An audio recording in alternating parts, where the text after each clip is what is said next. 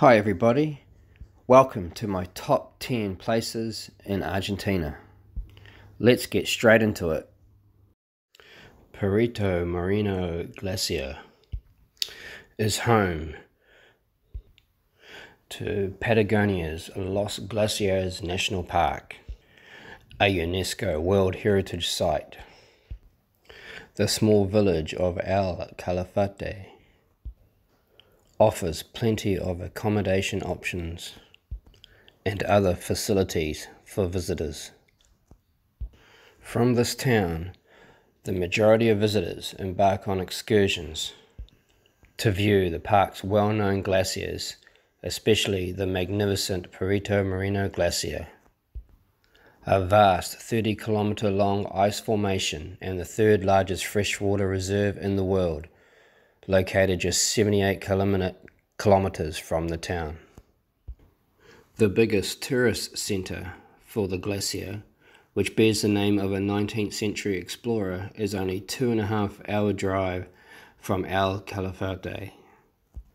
There are ice trekking tours offered for individuals who want to climb the glacier, ranging from shorter 1-hour walks across the ice formation to larger 5-hour excursions. Another important feature of Los Glaciers National Park is the 3,359 meter tall Monte Fitzroy, a stunningly beautiful mountain straddling the border with Chile that is reputably harder to climb than Everest. Next on our list is Ushuaia. For people who would like to experience remoteness, this is the place for you. It is said on a well-known sign in Ushuaia that this is the fin del mundo, the actual end of the earth. More than 3,000 kilometers south of Buenos Aires, on the edge of the Beagle Channel, is where Tierra del Fuego, Argentina's remote capital. It serves as the entryway to the untamed Tierra del Fuego National Park, the world's most southern railway line, various winter sports facilities, and the departure point for cruises to Antarctica, which is just 1,000 kilometers away. Number 3 on our list is the Tierra del Fuego National Park, which covers 156,000 acres, stretching from Beagle Channel to the Chilean border and northward to Lago Carmi. There are trails for hikers of every skill level, making it a hiking paradise. Adventurers can use the town of Ushuaia as a base to explore the park's breathtaking environment, which includes everything from high waterfalls, deep woods and mountains to stunning glacier-fed lakes like Roca and Fagnano. Senda Costera, a coastal trail from Ensenada Bay to Lake Roca that offers the ability to witness a diverse range of animals, including Andean condors, is one of the most well-known routes. You can take a ride on the magnificent Southern Fuegian Railway, a beautiful old steam train that travels through the park to Carden de Toro, if you'd rather take in the sights and comfort. Next on our list is the capital, Buenos Aires. Buenos Aires is home to sultry tango clubs, boisterous football games, lovely barrios, which are neighborhoods, ancient cemeteries, and top-notch museums. It also has a vibrant nightlife.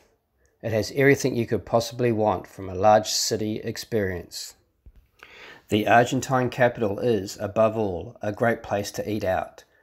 Its perilous steakhouses, including Don Julio, which 50 greatest rated the greatest restaurants in Latin America in 2020, serve what may be the world's best beef.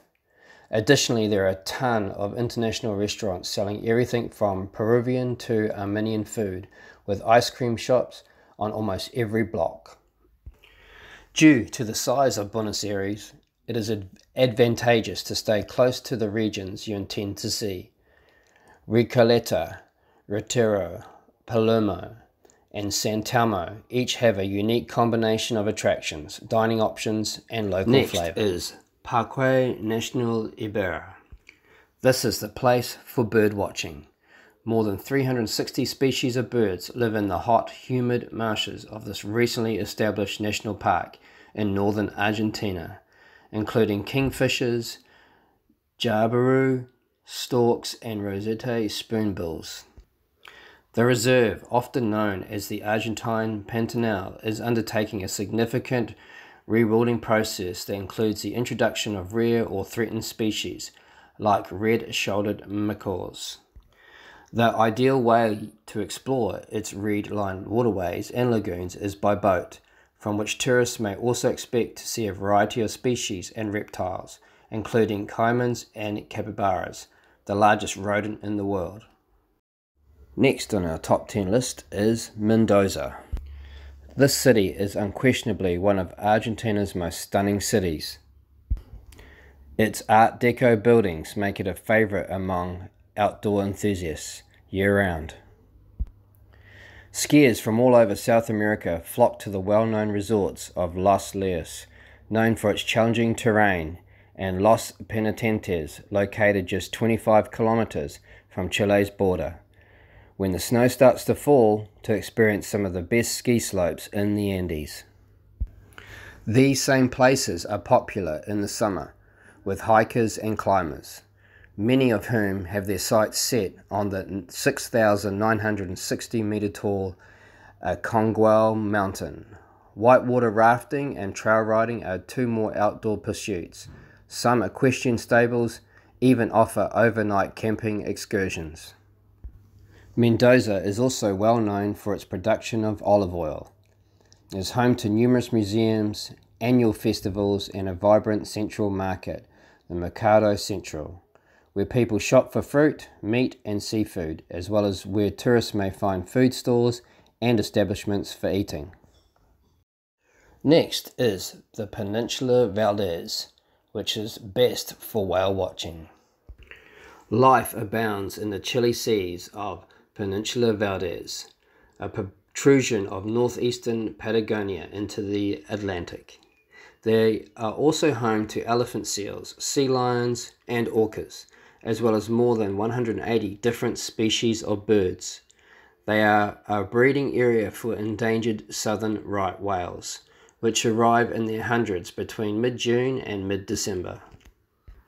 This UNESCO World Heritage Site may be reached from the town of Puerto Madryn and provides a range of boat, kayaking, and diving activities.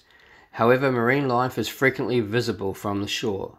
The largest colony of Magellanic penguins in South America is found at Punta Tombo, 250 kilometers south of Puerto Madryn. Number 8 on our list is the Parque Nacional Los Glaciers, which is best for awesome glaciers. This park in southern Patagonia is one of Argentina's most famous tourist destinations. It spans more than 5,900 square meters, with iceberg-filled lakes, craggy Andean hills, and most noticeably enormous glaciers. The northern part, a paradise for hikers and climbers, is best visited from the undeveloped community of El Chartán, while the southern section, known for the Perito Moreno Glacier, is accessible from the tourist resort of El Calafate. Next is the breathtaking Iguazu Falls, which is located along Argentina's border with Brazil. These enormous waterfalls, which are protected as a UNESCO World Heritage Site, are unquestionably one of South America's most breathtaking views. Thanks to a network of easily accessible walkways and viewing platforms created to provide the greatest views, including some near the bottom of the falls, a location known as the Devil's Throat, visitors can get pretty close to these thundering falls. Iguazu is actually made up of between 150 and 300 distinct falls along its roughly 3-kilometer edge, with the exact number shifting according on the season. The falls range in height from 60 to 82 meters and are all equally beautiful. It's rather simple to go to, especially if you're traveling from Buenos Aires, as it is serviced by an international airport in Argentina and one in neighboring Brazil. Last but not least is the Argentinian Lake District, which is famous for its stunning landscapes. It is simple to understand why Argentina's Lake District is a popular destination for tourists, given the region's glistening bodies of water, emerald green woods, and soaring mountains and volcanoes covered in snow. The charming lakeside city of Bariloche serves as the entry point to this lush region, which is located in Patagonia's northwest. In the nearby Parque Nacional Nahui, you can choose from a wide range of outdoor activities, including hiking, mountain biking, fishing, kayaking, and skiing. In winter, Bariloche becomes Argentina's premier ski hub. It's a busy time at the resorts around the city, but the powder is some of the world's best. Look out for my next video, Top 10 Places to Visit in Chile. Please like and subscribe, and feel free to make a comment below. Thanks for watching.